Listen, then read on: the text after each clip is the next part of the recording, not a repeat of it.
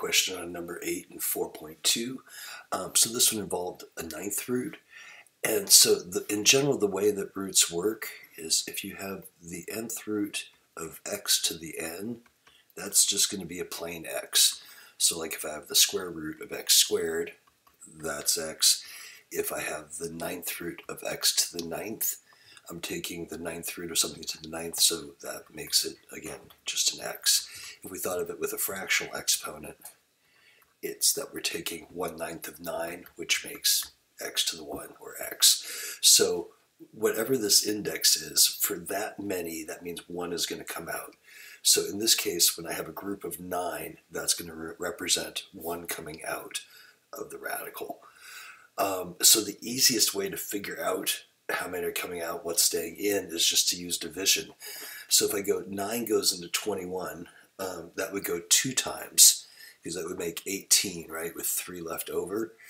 And so if I'm saying 9 into 21, that's 2, which is 18, and then minus 21 minus 18 would be remainder 3.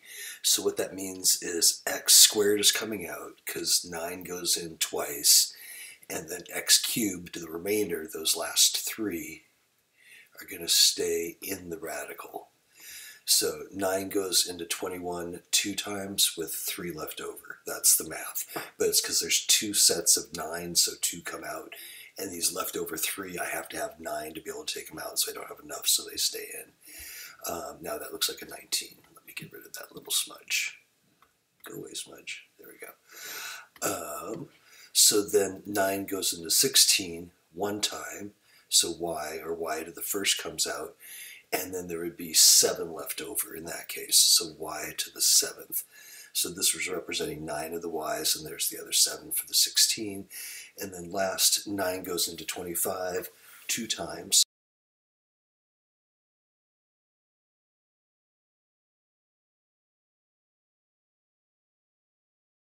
There you go. So z to the 7th, so that'd be 18, and 7 gets us back to the 25. So that is how you simplify anything with an index, any of these radicals. If this had been a 4, we would have done the exact same thing. 4 would have gone in 5 times, 5 came out, 1 stays in. So it's the exact same process no matter what that index. We're just using division to figure out what we're able to simplify out and what the remainder would be.